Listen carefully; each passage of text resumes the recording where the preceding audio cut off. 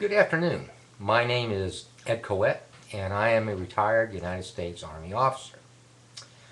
All of our country's military services live by a sacred standard, and that is that an officer's word is always his or her bond.